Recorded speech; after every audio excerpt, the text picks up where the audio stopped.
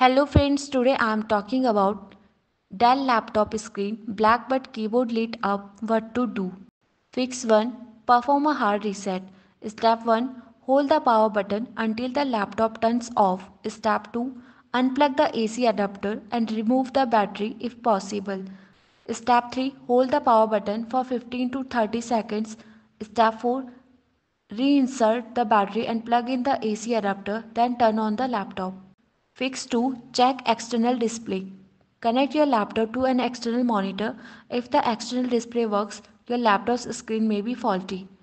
Fix 3. Reset BIOS settings.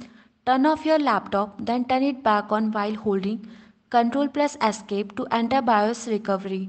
Choose the option to reset NVRAM and recover BIOS settings. Fix 4. Refresh display connection. Use keyboard shortcut, press Window plus Ctrl plus Shift plus B.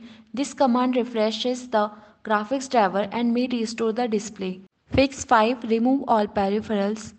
Disconnect any USB devices, external monitors, or other accessories that might interfere with startup. Fix 6. Control Dell support. If none of these steps work, there may be a hardware issue with the display itself or internal components like RAM or motherboard connections.